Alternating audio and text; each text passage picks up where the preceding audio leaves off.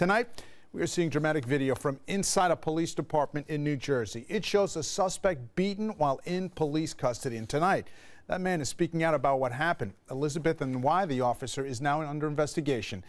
Eyewitness News reporter Lucy Yang joining us live with more from Elizabeth. Lucy. Well, Dave, an Elizabeth police officer is now suspended without pay and facing an assault charge after a man was severely beaten while in custody. We're going to show you video from inside the police department on the night of the violence. I'm not resisting. The video, which has been edited by the victim's attorney, is violent and disturbing to watch. You can see Raul Tornes in handcuffs being choked, beaten, dragged inside the Elizabeth Police Department. Tonight we spoke to the 27-year-old victim, now claiming police brutality. I'm getting struck in my ribs, struck in my chest, getting kneed in my face, kicked in my face, punched in my face.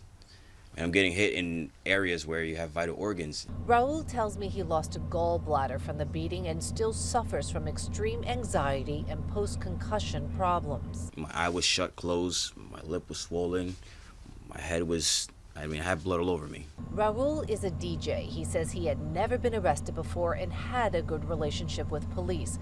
But last October, Elizabeth officers showed up at his home after his girlfriend called them over a dispute.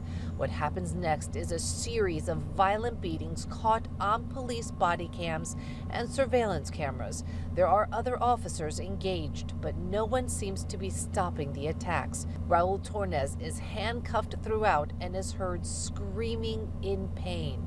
I can't breathe. For him to do that with all of those cameras there is scary, because it's indicative of a culture. The charges were quickly dropped against Tornes, but it has taken almost a year for charges to be brought against Elizabeth police officer Edward Shields.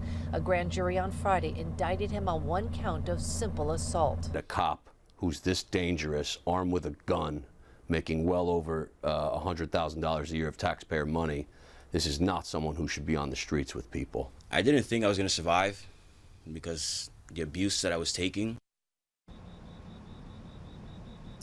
Now, Raul's attorney says Officer Shields has 50 instances of using force while on the job. The Union County Prosecutor's Office insists they take claims of officer misconduct extremely seriously.